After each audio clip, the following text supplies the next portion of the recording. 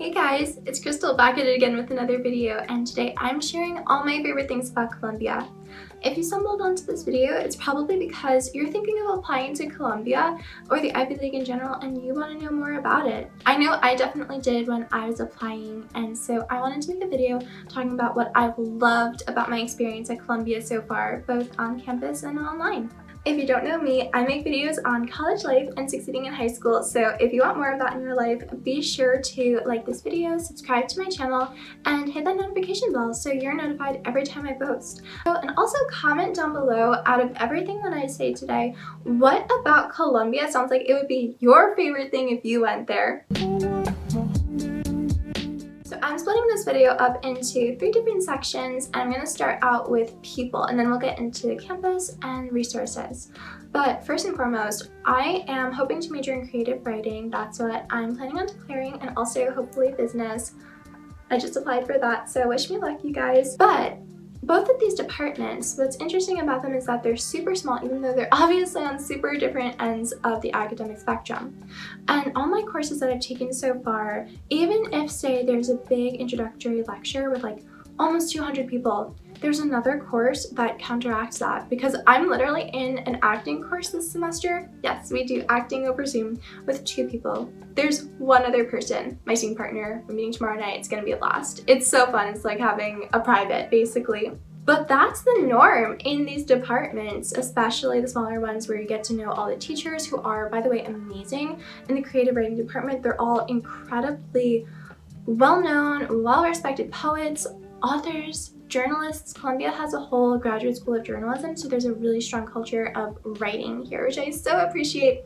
And all the teachers, even though they're, basically bigwigs in their field and they have total license to abuse their power if they wanted to, they are so kind, so welcoming. I totally recommend going to office hours because you can get really close with the teachers and get to know them. I have teachers in like one of my psych courses, one of my teachers literally says, come to office hours and I'll tell you about my kids. So even if you don't have questions, it's such a good idea to go because they really care about you, and that feels so special. Columbia isn't the biggest university for undergrads, but it is still pretty big, and it has 15 grad schools. So feeling like you're not just another face in the crowd, I think, is so important, especially when you're in a college experience. It's completely different from everything you've ever known. Obviously, there's a lot more to people than just faculty. There's also the other students, and I'm sure you guys want to know about the party scene. Honestly, for me, I'm not a big partier, but Columbia's party scene is actually perfect for me, and I really appreciate it because of that. Because we're located in NYC, there are a lot of options, even just right outside of the Columbia gates, for people to go and socialize. 1020, Mel's Burger Bar, those are some really popular ones. There's, what is it called? Amity Hall, I think it's called. There are definitely a few places within walking distance, and people go there and they socialize, or they can even just literally go right out the gates onto Broadway, hop on the 1 train, and go wherever they want, even all the way down to Brooklyn. So people do a lot of their partying and cutting loose off of campus, which for me is honestly the best scenario possible, because if I'm partying, that's fine, but then if I'm not partying, I kind of don't want to hear other people partying and have my studies disturbed, you know what I mean? I'm kind of a geek about that. I just really like putting on my noise-canceling headphones, putting on some music, and getting down to it. So when I was a freshman, for instance, I lived in a dorm that was known for being social, but it wasn't the party dorm. We never had parties there or anything like that. And that was perfect for me. The sounds of New York City are already enough with the sirens, but both are great, and you can find whoever it is that you want to do whatever you want to do with on campus. And the last thing I'll say about people is that they're just wonderful. Everyone is really chill, kind. We're a collaborative campus, not a competitive one. I've never experienced undue competition here, even less than in high school, honestly. And once again, going back to the party scene, I don't drink at all personally, and people are really normal about it, you know.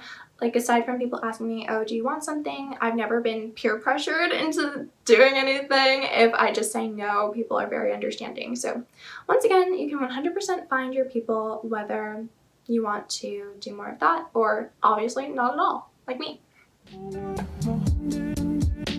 People kind of lead naturally into campus, which is the second of the 3 main points that I want to cover that I absolutely love about Columbia. For me, I feel like Columbia's campus is as big as you want to make it. technically the main campus only fits between 2 blocks by 2 blocks, so kind of small. I mean, if you want that idyllic, rollicking green hills and super classic suburban or rural college bubble environment, no, you're not going to get that at Columbia, but the whole city is your campus. Plus, you can totally stay in what is the Columbia bubble, those like 4 blocks overall or so, or you can register for classes at Barnard. You can visit the Manhattansville campus where sometimes teachers have office hours. You can go to some of the grad school libraries that are just a little walk down Amsterdam, and you can go study there and have a completely different change of scenery. That's how I like to think of it. It's a pretty small campus once again, but for me, I love that because we have a lot of students. So the way I would put it is, in my experience, I never walked into a dining hall at Columbia back in the before times, pre-coronavirus, and either saw nobody who I knew or saw too many people that I knew where I felt like it was too small and everybody knew everybody's business.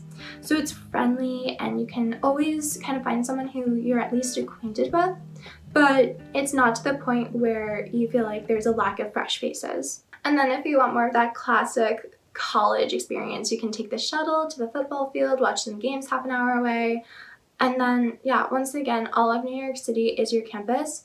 And I think that's really important, honestly. I am not navigationally gifted. I was a homeschooled student, and living in New York City, even for the short period of time that I was able to before we were kicked off campus because of coronavirus, whipped me into shape like that. Speaking of NYC, there are obviously so many exciting things to do. I feel like it's important not to over-romanticize that too much and think to yourself, oh, I'll be going out every single night doing something new in NYC. That's just not realistic when you're taking lots of classes and you want to keep your GPA up. But when I was in the city, went to see Seth Meyers live. A friend got free tickets and shared them with me and another friend, and we saw Phoebe Waller-Bridge, who wrote the TV show Fleabag and also wrote the first season of Killing Eve. She's amazing. Role model. Icon. I also went to this Marvel Avengers virtual reality pop-up, which was super cool. I saw my favorite musician in concert live. It was awesome. I went on walking tours of historic districts in the city. What else did I do? Oh, I went to the Met with friends, of course. That's literally the classic Columbia experience. You cannot go to Columbia and not go to the Met at least once. And then I mentioned my freshman dorm a little bit before, but yeah, the dorms are great. I really appreciated my dorm. We were corridor style housing. There were maybe 30 or 40 of us living on one floor, and there were, I think, 15 floors. My floor was so close. It was amazing. I feel so lucky to have had that really idyllic getting close with your floor mates, everybody watching TV in the lounge together. People would watch The Bachelor in there, like 25 people crowded in there together. It was so cute to see. We did Friendsgiving, some of us. We hung out together all the time. It felt so warm and cozy, and I'm still friends with a lot of those people even now, so I am just so happy I had that experience. And once again, there are really different kinds of dorms depending on what you're looking for. There's the louder party dorms, there's the dorms where they literally have a curfew where you have to be quiet and you can really get a lot of studying done. You have dorms where upperclassmen and freshmen are intermingling, so the freshmen get like a mentorship experience. Literally anything that you could look for. They have all these different kinds of themes, which I think is just so nice. So now that leads me into the resources that campus and Columbia as a whole offer.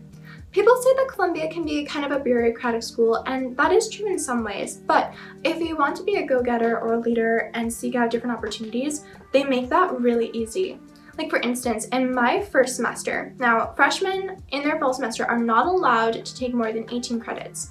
But I really wanted to play in the orchestra. I had auditioned, I was accepted, I was granted the position of first harpist, so I was section leader since I played the harp back when we were on campus. And that was technically a 2-credit course, orchestra, that I had to register for. And my academic advisor was so helpful to me. Honestly, this is, I don't know if I should be saying this, but she helped me realize that I could actually just get in touch with the conductor and unofficially register in the course, so it didn't show up on my transcript, and I could basically take 20 credits unofficially, and it worked out okay. So shout out to my academic dean. Speaking of orchestra, at risk of sounding like a campus tour guide, there are basically clubs for anything that you'd want to get involved in, and you can of course make your own club. I always felt like that sounded a little bit like pie in the sky when I actually went on college tours and people said that, but I've actually had a lot of friends do that. Like, I know 2 girls in my year who made a slam poetry club, which I'm part of. It's super fun. And another of my close friends made a creative writing workshop group, which is also amazing. Obviously, I have pretty consistent taste in friends, but there are clubs for, once again, literally anything that you want to do. I really want to get involved in the Aikido club when we're hopefully back on campus. Hopefully next year, we'll see. Yeah, specifically, as you guys know, I like music. I also really like ballet. There are 3 different ballet ensembles on campus, and there's gotta be double digits of music ensembles, even though I've only done classical orchestra personally. Plus, because Columbia has 15 graduate schools and the campus is so small and easy to get around, you can access a lot of events that are put on by the grad schools. Like, for instance, when I was in freshman year, I went to this lecture for someone who was technically supposed to be there for the students getting their English master degrees. I was the youngest person there, the baby of the room, but it was so helpful to me, and I actually used what I learned there to write an English essay. I think I actually vlogged that in, I believe it was my weekend in the life video, so you guys should definitely go check that out. It was super fun. So that's everything!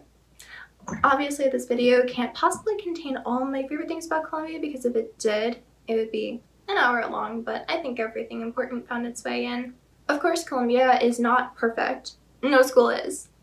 And what really matters is fit. Columbia is the right school for me, and that's why I've been able to enjoy my experience here so far. If you've watched until the end of this video, thank you so much, and please don't forget to vote for me in the FedEx Small Business Grant Competition. And of course, like, subscribe, and share this video with your friends, since friends help friends. Comment down below what you're looking forward to in college, and I'll see you in the next video. Bye for now.